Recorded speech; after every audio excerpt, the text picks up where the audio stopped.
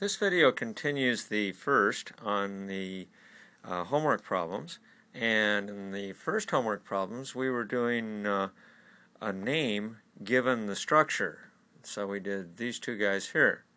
Now in this one I've already started writing down what we were given, and what we were given was the standard name for this particular compound, and so I've written down here that that's the given name. Now when you're doing the structure from the name, the easiest thing to do is start with the longest chain and draw that first. So that's what I've done right here. This is decane, so there should be 10 carbons in the chain. Now let's do the methyls. And you notice I numbered the chain from left to right. I could have numbered it 1 here up to 10 here, but to make things as easy as possible for myself, I want to do something that I feel real comfortable with, and that puts 1 right here.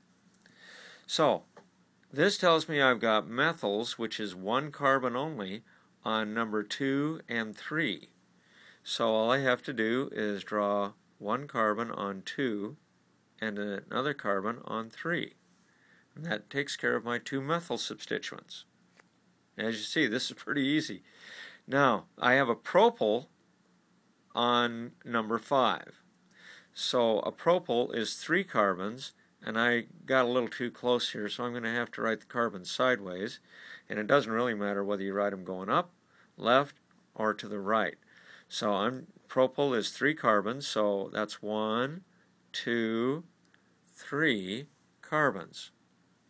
And now you can see as I zoom in here that we have methyl, methyl, and a propyl. So this is 2,3-dimethyl. This is my 5-propyl, and then the longest chain is 10. And so we're in business.